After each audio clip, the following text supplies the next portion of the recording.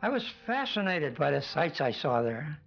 Unsophisticated teenager, just turned 18, battleships all over the place with big guns sticking up. I was at cruisers and submarines, and over in this other place where I was supposed to be were the PBYs. Well, they called us to muster on the steps of the administration building. And the bosun mate counted out 4 or 5 at a time, marched them off.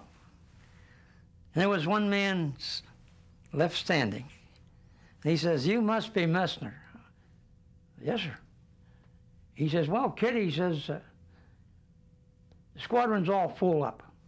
"My goodness," I says, "what about me?" He says, "Well, somebody will flunk out. We'll get a chance to pull you up. In the meantime, we're going to put you on temporary duty aboard the Aviation." I said, "What's that?" He says, "That's a seaplane tender." I says, "Where is it?" He says, "Well, it's out to sea right now. You'll be coming in tomorrow." I kind of figured I was let down. I was betrayed. I wanted to be on one of them big fighting ships or an airplane, battleships with the big guns sticking up all over them. I said, here, and they put me on a tugboat. But I was mistaken. The Aviation turned out to be a very brave ship. When the battleships eventually were sitting on the bottom, burning and exploding and capsizing, they called upon the Aviation to go alongside and put the fires out. They were like dinosaurs trapped in the tar pits. And the Aviation went amongst them while the bombs and torpedoes were slamming into them. And we poured water on them. We pulled people out of the water. We did all kinds of things. But I'm getting a little ahead of myself. At 6 a.m. Hawaiian time on December 7th, 1941, the first Japanese attack wave launched from a point 275 miles northeast of Pearl Harbor. The first wave of the strike force consisted of 49 high-level bombers, 40 torpedo bombers, and 51 dive bombers escorted by 51 fighters.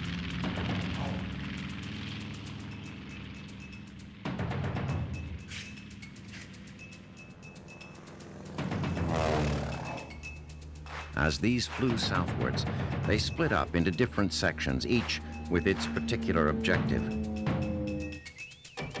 At 7:02 a.m., an hour after they had taken off from their carrier decks, 2 Army operators at the Opana radar station on Oahu's north shore picked up the approaching Japanese fighters on radar.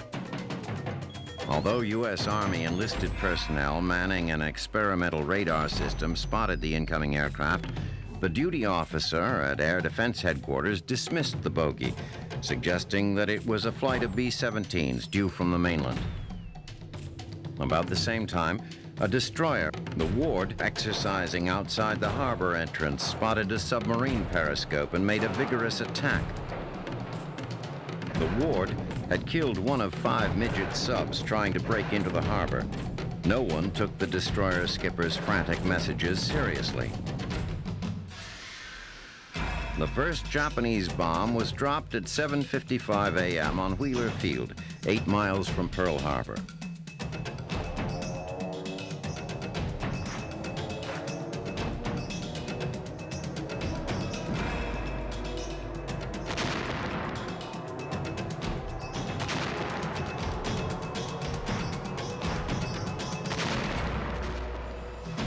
That morning at 7:55, my friend and I, Steve Seaback, were going to attend church services.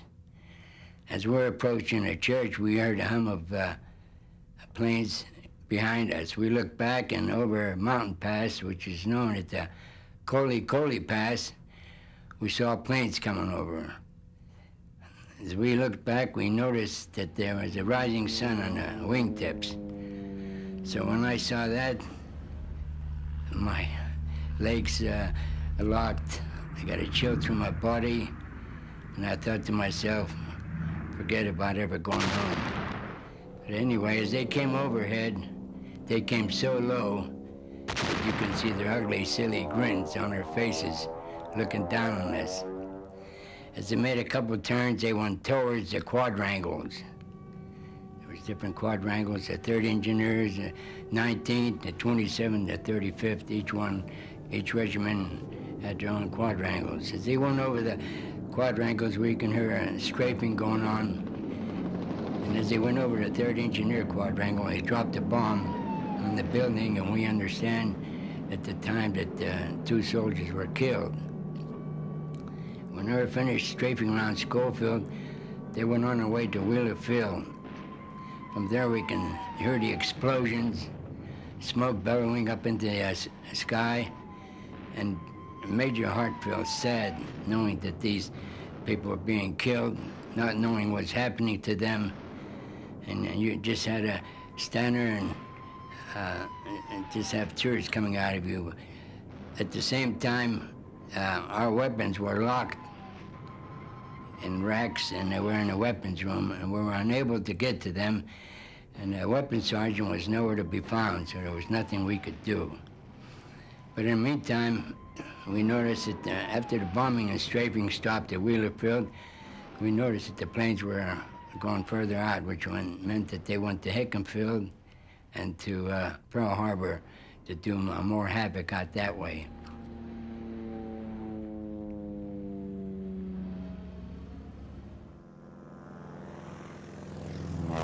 As the planes reached Pearl, the American crews were on the decks of their ships for morning colors and the playing of the Star-Spangled Banner. The Japanese planes moved with stunning precision to their primary targets, the 7 battleships moored at Battleship Row along the southeast shore of Ford Island. The first torpedoes hit Oklahoma with a crump and a boom, and the battleship shuddered like a wounded beast.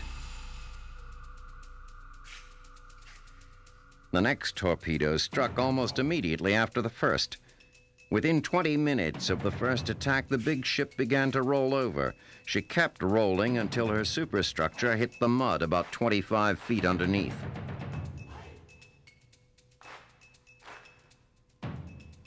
Like I say, there were a lot of targets up there, and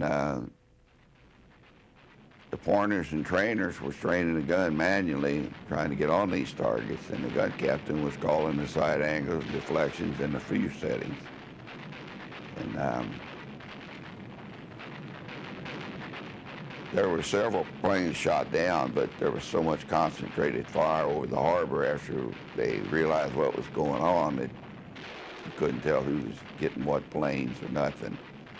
There was just a black barrage up there, these shells exploding. But unfortunately, the fuses weren't set on a lot of those shells, and they ended up in Honolulu.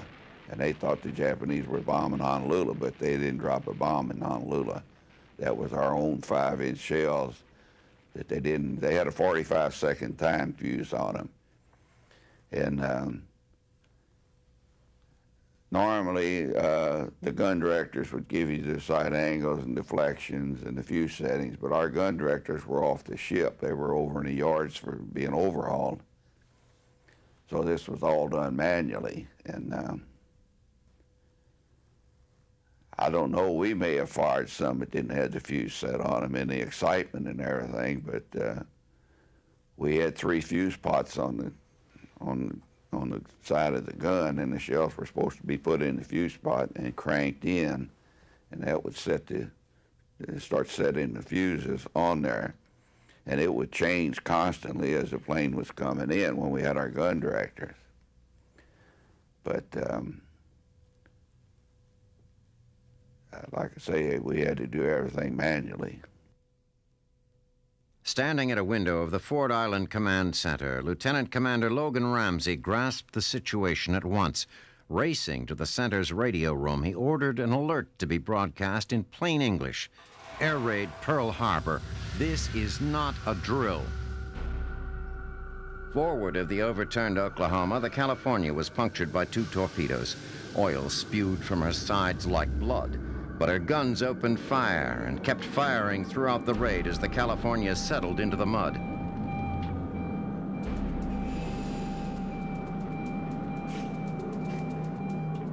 Aft of the Oklahoma, the West Virginia began to sink with her decks afire, her guns also keeping up the barrage. One of the garbage lighters swung alongside to help fight her fires. Finally, the harbor waters put out the flames, but she also sank into the mud. Approximately 10 minutes into the attack came the most thunderous explosion as a bomb smashed through the 2 armored decks of the USS Arizona and ignited its powder magazine. The big battle wagon seemed almost to lurch out of the water. The concussion was felt for hundreds of yards around her. The resulting explosion ripped open the hull of the ship and started a fire that swarmed over the ship, completely engulfing her. Within minutes, she sank to the bottom of the harbor. More than 1,100 men went down with the Arizona. At 8:05, after 2 torpedo hits, the target ship Utah strained against her mooring lines with a 30-degree list. With her torpedo blister removed, the Utah had little chance of surviving the attack. She capsized at 8:10. In the meantime, startled citizens of Honolulu looked upward, wondering what was causing the noise and smoke. Many needed some time to realize that this was not just another drill. Soon, American anti-aircraft shells began tumbling into downtown Honolulu. The explosion and resulting fires caused a number of civilian casualties. One that sticks in my mind, we heard the Arizona, the explosion on the Arizona. And of course, we had to look behind us at the battleships because we were on the port side, and our starboard side was facing where the battleships was at. And the planes came right down behind the Navy yard, and they were strafing everything, the torpedo planes heading for the battleships. But the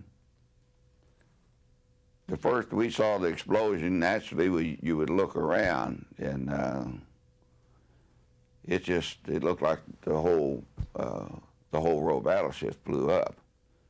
And but it was the Arizona, and then the Oklahoma was rolling over just about the same time. It was turning all completely over. And our gun captain was a boatswain's mate second, and he'd been in the Navy 16 years, and those guys, they just couldn't believe it. Because I remember him, he had tears streaming down his face and saying, wait till our planes get in the air. But unfortunately, they never did get in the air because they had that attack synchronized where they knocked out all the airfields, and they had all these planes bunched up together on the runway trying to keep them from being sabotaged. And they were just sitting ducks for these Jap fighters come down through there strafing them. We were a repair ship, and we had various ships come alongside, spend a few days alongside of us. On the morning of the attack, we were tied up to the USS Arizona. I'm one deck down in the shop, reading the Honolulu Gazette, and the right-hand column is talking about the negotiations going on in Washington between Admiral Caruso and Nomura and our Secretary of State, Cordell Hall. Bear in mind, I'm very, very concerned. I'm thinking about these things. It's on the right-hand column, right-hand side. If you get the Honolulu Gazette, December the 7th, 1941, that's where you'll find it, in the right-hand column. As I was reading this column, the boatswain mate passed the word, all hands to quarters. Now, we don't usually have quarters on Sunday morning, never did. I ran to my quarter station. And the reason I ran, because of the urgency in his voice, told me that something was up. As I ran to my quarter station, I went up the ladder and went around the fantail of the ship next to a 3-50 caliber anti-aircraft gun. Tracer shells skipped off the deck both to my left and to my right. Now bear in mind, between tracer shells, there has to be a row of shells you don't see. So when the tracer shells skipped across the deck on both sides of me, I heard something go, rrrt. I glanced up, saw the plane peel off, the red ball and right wing. I then knew the boatswain mate had passed the wrong word. He meant general quarters, not quarters where you fall in and receive the orders of the day. So my general quarter station, I had to duck and dodge. I was on the top side next to the Arizona to get to the first hatch and go down in there where I was in the damage control party. As I went down the ladder, as I stepped from the left of the ladder to the right of the ladder, a bomb came down the ladder, came through the hatch, tore the ladder off top of the hatch, and went on down through the ship and exploded in the bottom, blew a hole out the bottom. Now, I found out later, we were told that that was a 16-inch armor-piercing shell that the Japs were using because we were tied up to the battleships and battleship row, and they had to use that type of weaponry in order to penetrate the thick decks on the battleships. So whether ours was an accident or on purpose, I don't know, but anyway, it went through our ship from top to bottom, see. That was the armor-piercing shell. So that was, I measured it off later, and I took 3 steps from where I was to the hole in the deck where I was standing just seconds before. So that was my second close call of that morning. The other bomb hit up forward in the supplier area where the steel was stored and stuff like that. It didn't penetrate the bottom of the ship. However, when the Arizona, we were on fire on our starboard side, and when the Arizona blew up, it put the fires out on our starboard side. So what killed fellows over there saved fellows on our ship. See? At about 8:30 a.m., the first wave of Japanese planes, their ordnance expended, broke off the attack and headed back out to sea. Within minutes, a second strike as strong as the first came over. Hampered by dense smoke from the damage inflicted by the first strike and by the increasingly voluminous anti-aircraft fire, as well as surviving American P-40s, the second strike inflicted relatively little damage.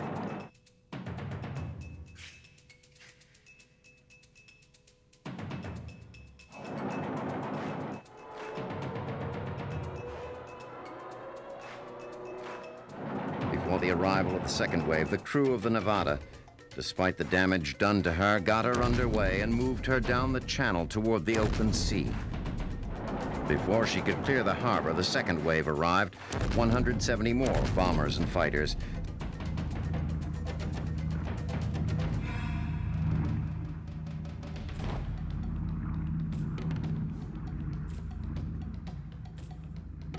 Seeing the Nevada under steam, they concentrated their initial attacks on her, hoping to sink her in the middle of the channel and block it.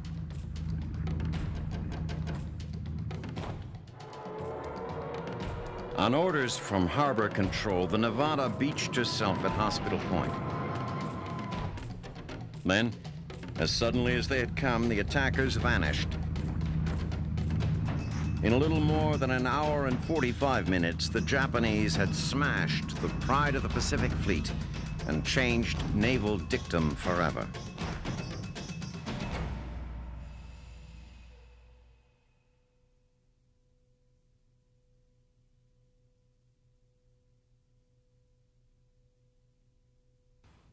I saw a devastating sight.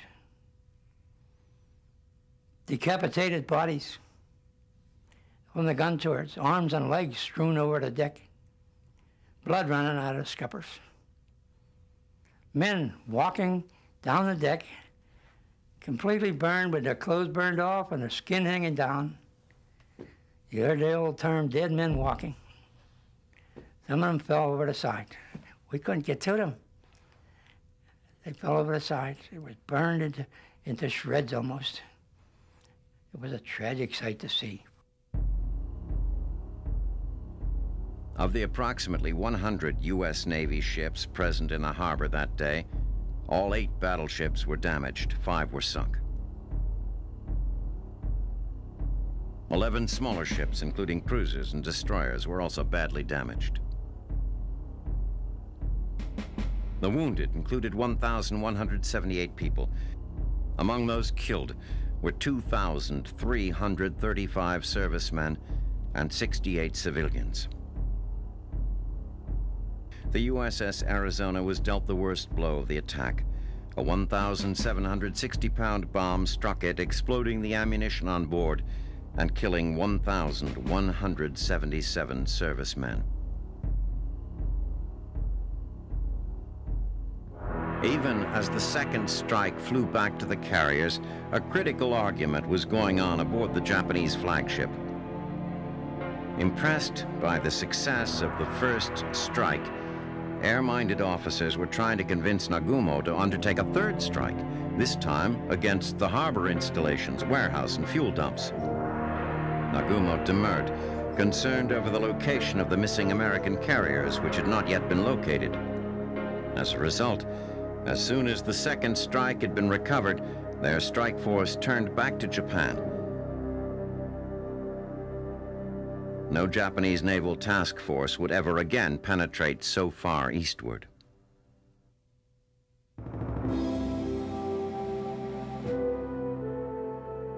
Pearl Harbor was a devastating defeat for the United States. A total of 18 warships were sunk or damaged, including 2 battleships that were total losses, Arizona and Oklahoma.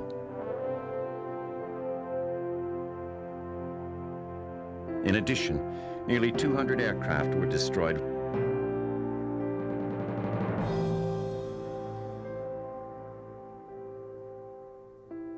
Japanese losses were 5 midget submarines and about 28 aircraft, for a total of less than 50 men.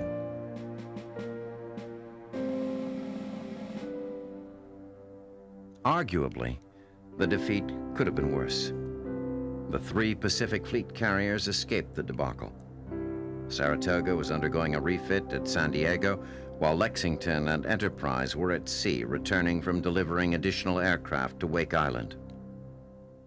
A case can be made that Nagumo's decision not to undertake a third strike was an error, for it would have destroyed the fuel dumps, thereby crippling the remnants of the fleet, and so seriously damaged the harbor facilities and forced the U.S. fleet back to the West Coast.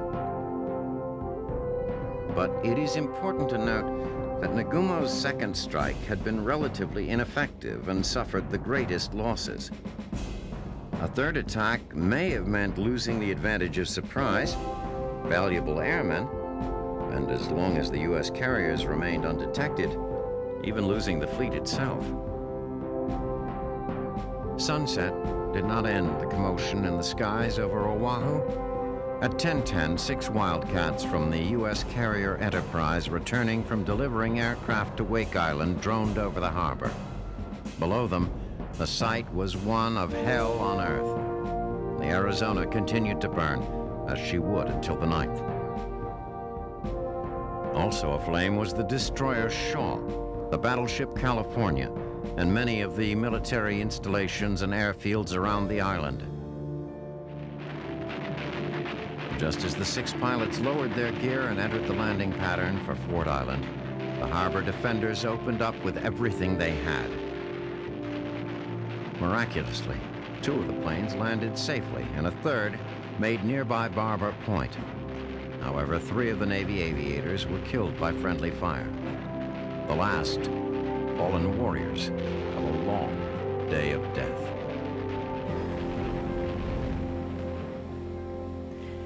Back on the West Virginia, sitting on the bottom.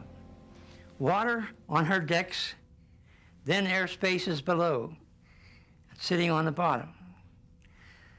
After the West Virginia settled, you could hear banging, kang, kang, kang.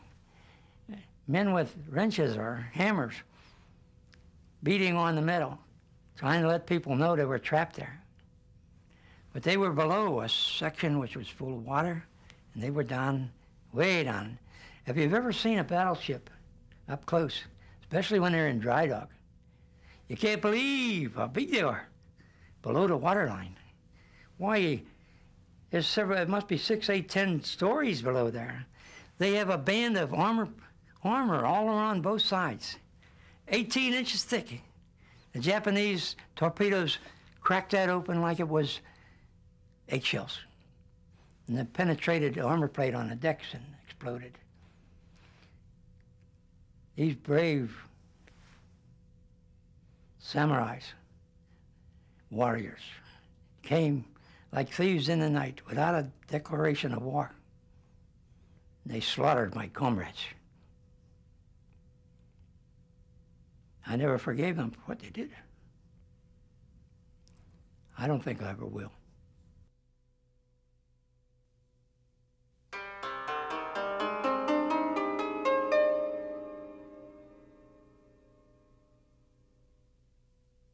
As the pilots who carried out the second wave of the attack on Pearl Harbor returned to their carriers, jubilant at the damage they had done and confident in their victory, their commanding officers were engaged in heated discussions over what to do next. From his flagship, the Hiryu, Rear Admiral Taman Yamaguchi, commander of the 2nd Carrier Division, sent a message to Admiral Chuichi Nagumo, commander of the Pearl Harbor Striking Force, that he was ready to launch another attack. The pilots gathered on the flight decks of their carriers and waited for the command to attack again. Admiral Nagumo was questioning Lieutenant Commander Mitsuno Fuchida, who had been chosen by Admiral Yamamoto to lead the airstrike. Yes, Commander Fuchida reported, he believed the battleship force of the U.S. Pacific Fleet was completely immobilized for 6 months. No, he admitted, the American carriers were not at Pearl, as the Japanese High Command had hoped. The 3 carrier task groups were at sea, possibly nearby. Admiral Nagumo had never liked the Pearl Harbor attack plan, and now, with the seas beneath his ships getting choppy and his heart heavy with the fear that one of the American carrier groups might stumble upon them if they stayed long enough to launch a 3rd attack, he ordered his carriers to stow their planes and come about for the return trip to Japan. Nagumo and his chief of staff, Rear Admiral Ryunosake Kusaka, who also had been opposed to the surprise attack, believed that they had accomplished their mission. They had, they believed, prevented the United States from waging war in the Pacific for at least 6 months, and assured the safety of the attack forces on their way to attack Malaya and the Philippines. Best of all, they had done this without risking their own carriers. But by not staying to exploit their victory, a mistake which puzzled even the American command, Nagumo and Kusaka left the Americans in better shape than they realized, and their superiors in the Japanese military establishment knew it even before the attack force returned home in apparent triumph. Fortunately for Japan, her naval and air forces were on the move elsewhere in the Pacific. The attack at Pearl Harbor was just the opening salvo in what was a well-planned and devastating 3-pronged attack. For the next 72 hours, the Japanese would unleash their military forces all across the Pacific.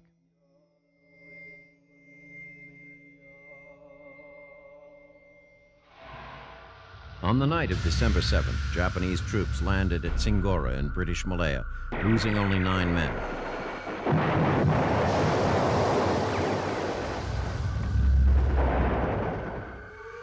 Early on December 8th, Japanese planes and warships attacked Davao and Guam.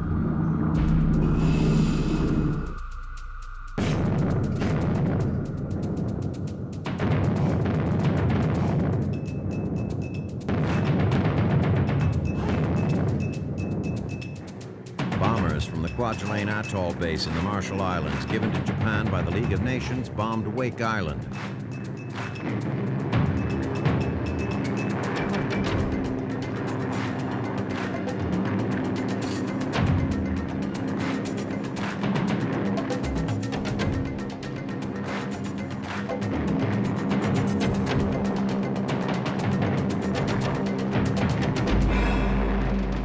The Japanese Air Force also bombed Singapore and the nearby naval base.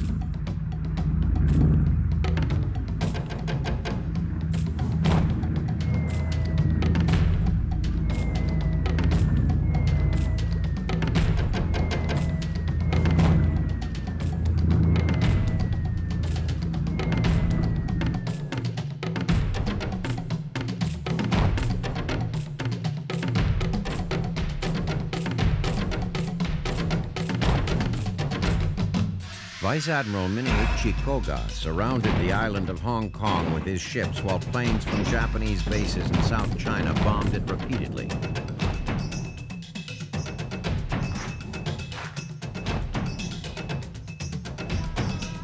Before overrunning Shanghai, Japanese naval forces sank the HMS Petrel after the crew of the British gunboat refused to surrender, then boarded the USS Wake and imprisoned her crew.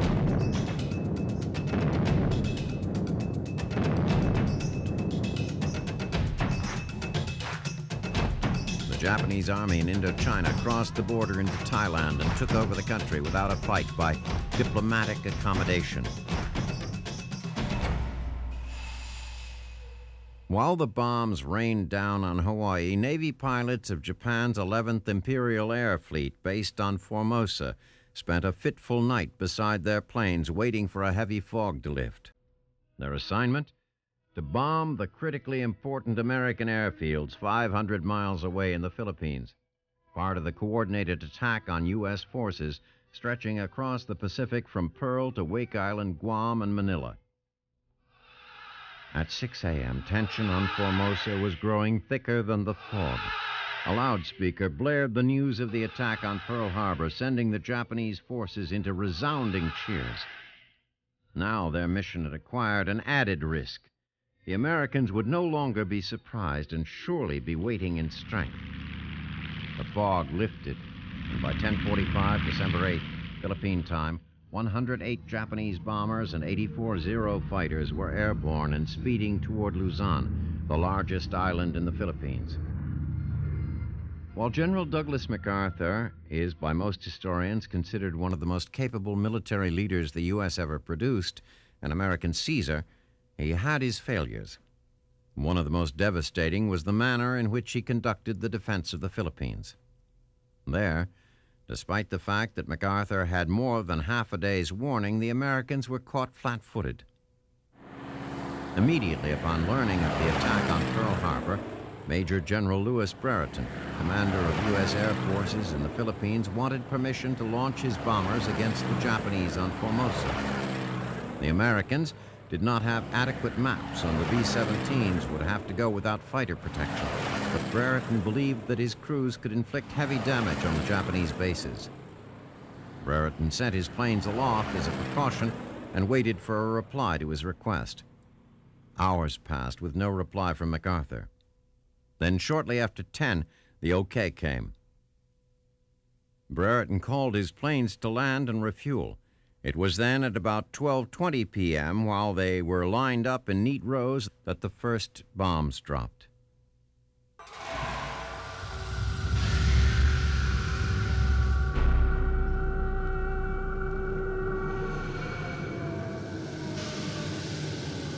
The damage was devastating. The Japanese surprised the majority of the U.S. Far East Air Force on the ground, destroying most of its B-17 bombers and P-40 fighters.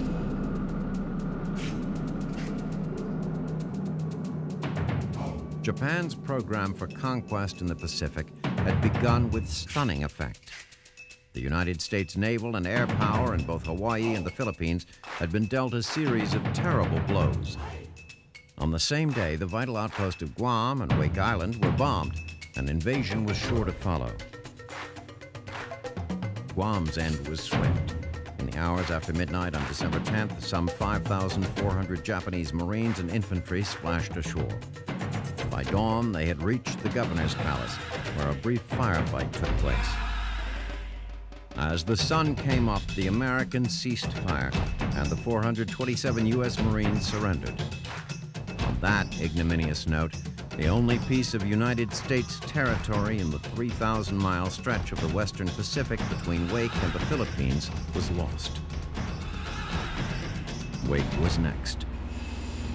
The first attack on Wake occurred just before noon on Pearl Harbor Day. Upon hearing of the attack on Pearl by radio, the island commander had his bugler sound call to arms. The Marines grabbed their rifles, and 4 Grumman Wildcats took off on patrol. Then a squall came up, and the patrolling Wildcats missed a flight of 36 enemy planes that came in under the clouds. The Japanese strafed the airfield on Wake, blowing up 7 of the fighters still on the ground. With the remaining planes, the Flying Leathernecks managed to shoot down a dozen of the enemy bombers.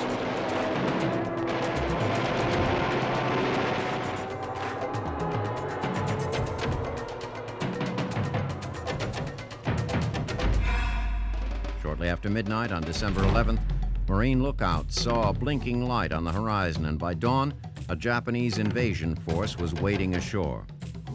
The Marines waited until the last minute to open fire. Their 5-inch guns crippled the Yubari, flagship of the invasion force and sunk one destroyer. A second destroyer was hit and sunk by 100-pound bombs from the surviving Grumman's. In a 45-minute battle, a few hundred Marines had beaten back an entire Japanese invasion fleet. The remaining Japanese forces turned tail and sailed back to their base at Kwajalein. The Americans had lost only one man. For the first time since the beginning of the war, the Japanese had been turned back. The attack on Wake was one of the most humiliating defeats of the Imperial Navy during the war. But the Japanese would be back in force. The Americans were not the only ones facing Japanese assaults. On December 10th, 84 bombers and torpedo planes dispatched from a Japanese airbase in Indochina with 1,000-pound bombs located the new British battleship Prince of Wales and her companion vessel, the battle cruiser Repulse, at sea north of Singapore and sank both in less than an hour. British naval power in the east was broken. Though they had not delivered the finishing stroke at Pearl Harbor, the Japanese had put the Americans and the British on their heels in the Pacific. The Japanese Navy had been at war constantly since 1937, and it was in prime condition for war. The Americans and British would not be ready for months. When they were ready and set about the task of dislodging the Japanese from all the territories they had claimed in these 72 hours, they would find the going very rough indeed. For his part, Admiral Yamamoto knew within hours of the strike that it had failed to achieve its objective. It was just before 9 in the morning on December 8th, Tokyo time, when he received word that Nagumo had stowed his planes and turned the carriers for home. In his diary, Yamamoto wrote that he had been prepared to lose 2 of his aircraft carriers to achieve total victory at Hawaii. The American carriers, Yamamoto knew, were the real prizes, and Nagumo had not bagged them. Yamamoto knew that modern warfare already had made battleships obsolete, and that the 3 American carrier groups still at large in the Pacific posed a much greater threat than Japan would have had to fear from the great ships now lying in the mud or aflame in Pearl Harbor. Yamamoto, a poet and fanatical bridge player, summarized his feelings with a bit of dark humor in a waka, a classical Japanese poem of 5 lines. What I have achieved is far from a grand slam. Let me in all modesty declare, it is more like a redoubled bid just made.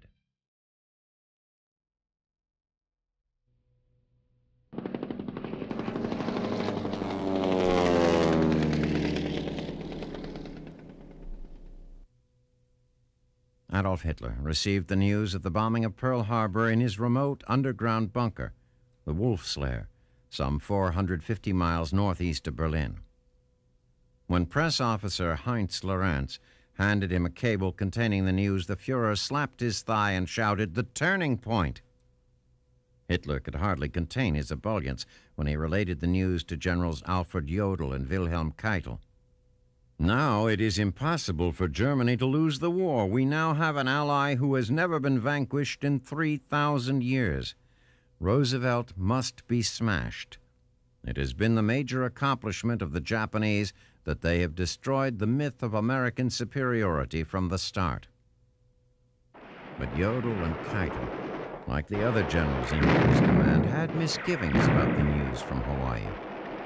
They all had hoped that Japan would enter the war, but in Siberia and against the Russians, to take some pressure off the Wehrmacht on Germany's eastern front. Though General Heinz Guderian's 63rd Corps was entrenched in the suburbs of Moscow, it, like most of Army Group Center, was all but immobilized by the snow and cold.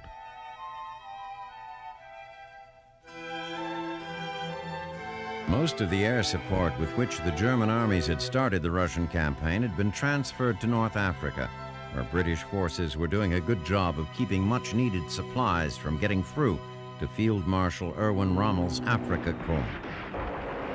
In the first hours after Pearl Harbor, Guderian began to move his troops back from Moscow, suffering heavy losses as he went.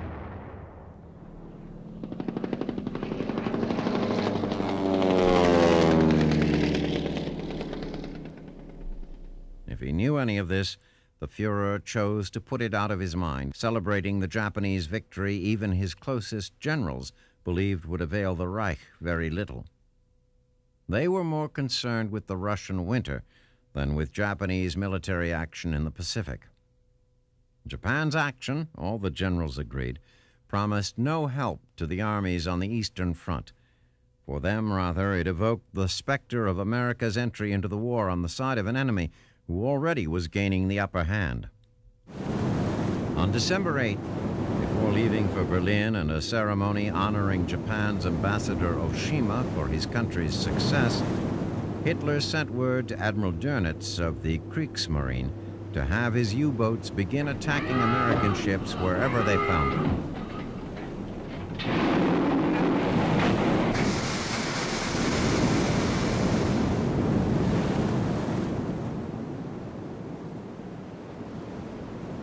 German Foreign Minister Joachim von Ribbentrop knew that Hitler was preparing to declare war on the United States.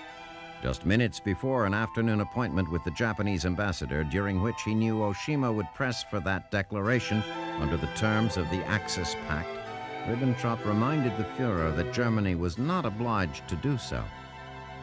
Because Japan had attacked the United States, Germany was not bound by the accord to enter the war between the two nations. Hitler would hear none of it. If we do not stand on the side of Japan, he told his minister, the pact is politically dead. That was not Hitler's main reason for wanting war with the U.S. It had, he told Ribbentrop, already been a significant force in the war. What's more, Hitler knew, America's leaders believed it could not be ready to fight a major war until at least 1943. The time to strike was now.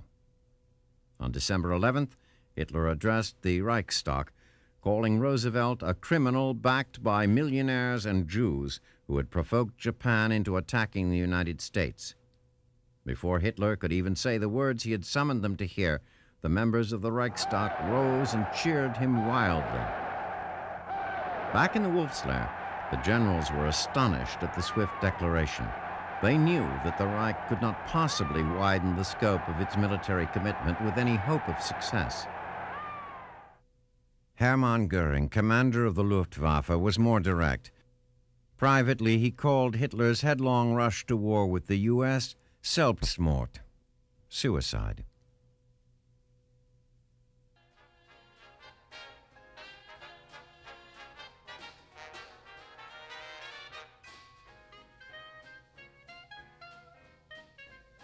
As Japan's naval air forces were descending upon Pearl Harbor, about to deal the blow that would shake the United States forever from her isolationist mentality, the government of the United States was, with some exceptions, at lunch.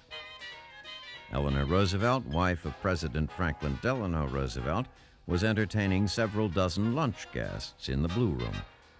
The president would not be able to attend, she told her guests, because the news from Japan was very bad. The timing of the First Lady's comment was coincidental. She meant only that negotiations between the two nations were keeping the president too busy for socializing. No one in Washington had yet heard about the awful events in Hawaii. It was 1:30 p.m. when news of the attack first began to reach Washington. In a hallway near the office of Navy Secretary Frank Knox, an aide found Secretary Knox on his way to lunch and handed him an 8-word message from Ford Island, Hawaii. Air raid Pearl Harbor. This is no drill. Knox's first reaction was disbelief. This must be the Philippines. Another aide assured the secretary it was not. It took Secretary Knox more than a quarter of an hour to reach President Roosevelt with the news. Mr. President, Knox said, it looks as if the Japanese have attacked Pearl Harbor. Roosevelt's first reaction was similar to Knox's. No, was all he said before Knox hung up. To staff in his office, Roosevelt said, it was just the kind of unexpected thing the Japanese would do. At the time they were discussing peace in the Pacific, they were plotting to overthrow it. If this report is true, it would take matters entirely out of my hands. Then he picked up the phone. Just after 2 p.m. D.C. time, 8:30 a.m. Pearl time, the President called Secretary of War Henry L. Stimson to tell him they have attacked Hawaii. They are now bombing Hawaii. At 2:05 p.m., Roosevelt reached Secretary of State Cordell Hull at his office. Japan's ambassador, Kuchisaburo Nomura, and Special Envoy Saburo Kurusu had just arrived at Hull's office more than an hour late for a 1 p.m. appointment with Hull. Roosevelt told Hull about the attack on Pearl Harbor and instructed him to say nothing of it to the two Japanese diplomats. Hull was to receive the two formally and coolly, hear what they had to say, and bow them out. On instructions from his government, Ambassador Nomura had called only that morning to make the appointment. Tokyo had sent him what amounted to a 14-part ultimatum to the United States government on its policy toward Japan, and ordered him to deliver it at precisely 1 p.m. Washington time, which was 7:30 a.m. in Hawaii. As it happened, it had taken much longer for the document to be prepared than either Tokyo or the Japanese embassy in Washington could have anticipated. By the time Nomura arrived at the State Department with the message in hand, the first wave was over, and official Washington already had heard the news. What's more, the U.S. State Department already had intercepted, decrypted, and read the contents of the message as they were being sent to Nomura. Secretary Hull's anger had been building for some time when he received the Japanese diplomats. He pretended to read the document they handed him and then asked Nomura, "Why 1 o'clock?" Hull knew, of course, what Nomura did not, that the original appointment time was half an hour after the bombing had begun. Nomura said, "I don't know the reason, but I was so instructed." Still pretending to read the document, Hull began shouting at the two Japanese. The message, he told them, was crowded with infamous falsehoods and distortions on a scale so huge that I never imagined until today that any government on this planet was capable of uttering them. Then he ordered them out of his office. It took very little time for news of the Japanese attack on Pearl Harbor to reach the American public.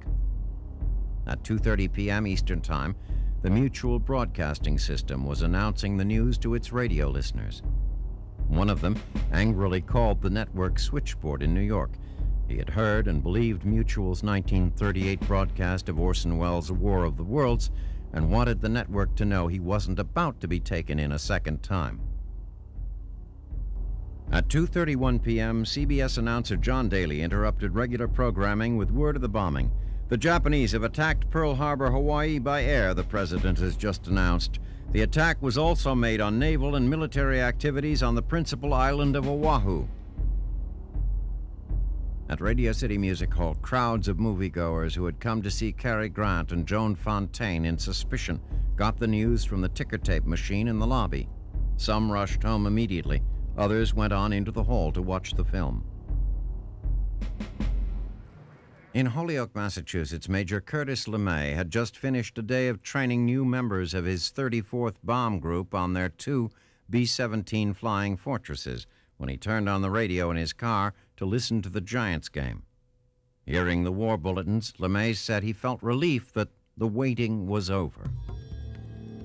Charles Lindbergh heard the news of the Pearl Harbor bombing at his retreat on Martha's Vineyard. Lindbergh, a leading voice for American isolationism and a strident opponent of President Roosevelt's Lend-Lease arrangement to help Great Britain fight the Nazis, could not believe that Japan was capable of such a victory. His first thought was that the only possible reason for the success of the Japanese attack was that Roosevelt had sent so much of the U.S. Navy to the Atlantic. The president had left Hawaii defenseless in order to help Churchill, and the devastation at Pearl Harbor would surely convince America to stay out of the war. Just as the Japanese had done, Lindbergh badly misjudged the reaction of the American people. On the West Coast, tensions ran high as the residents braced for a possible Japanese invasion. They began to regard their Japanese American and Nisei neighbors suspiciously. In San Pedro, California, and nearby Long Beach, the tuna fleet, which was mostly Japanese Americans, had set out to sea in the morning, then abruptly turned back to port when they heard radio reports of the Pearl Harbor bombing. By 9 o'clock on the evening of December 7th, many of them were in the detention pen at Terminal Island, where more than 300 Japanese had been imprisoned after being taken from their homes and cars and boats.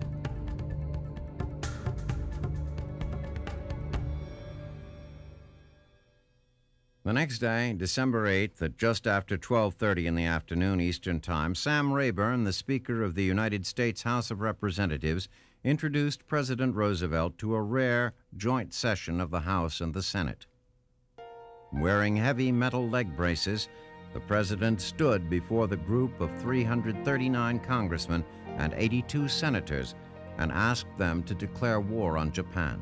The people of the United States have already formed their opinions and well understand the implications to the very life and safety of our nation.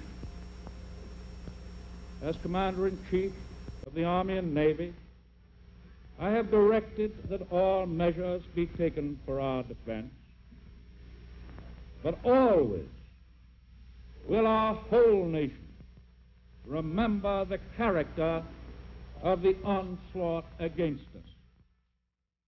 I ask that the Congress declare that since the unprovoked and dastardly attack by Japan on Sunday, December 7, 1941, a state of war has existed between the United States and the Japanese Empire.